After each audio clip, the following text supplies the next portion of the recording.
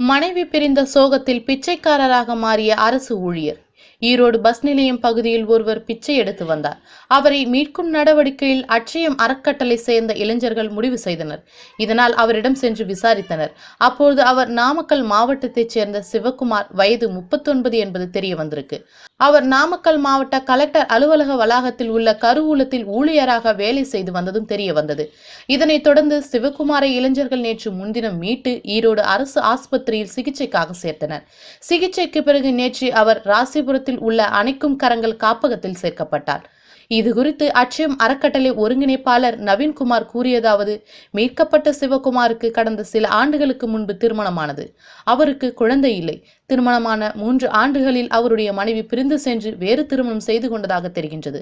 இதனால் சிவகுமார் மிகுந்த மன உளைச்சலுக்கு ஆளானார். அவரால் அந்த துயரத்தில் இருந்து மீண்டு வர முடியவில்லையாம். அதன் பிறகு மது குடிக்கும் பழக்கத்திற்கு ஆளாகினார். வாரிசு அடிப்படையில் கிடைத்த அரசு வேலையும் அவரால் செய்ய முடியவில்லை. ஈரோடு, நாமக்கல் உள்ளிட்ட இடங்களில் சுற்றித் திரிந்து பிச்சை எடுத்து வாழ்ந்து வந்துள்ளார். இந்த நிலையில் ஈரோடு பஸ் நிலையத்தில் அவரை மீட்டுள்ளோம்.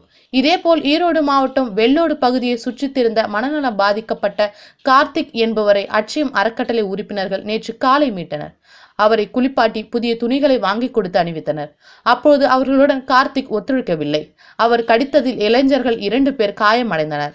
இருந்தாலும் பொதுமக்கள் உதவியுடன் கார்த்திகை அவர்கள் மீட்டு ராசிபுரம் அணைக்கும் கரங்கள் காப்பகத்தில் சேர்த்தனர். மேலும் இது கொஞ்சம் பல தகவல்களுக்கு எங்களுடைய சேனலை சப்ஸ்கிரைப் பண்ணுங்க.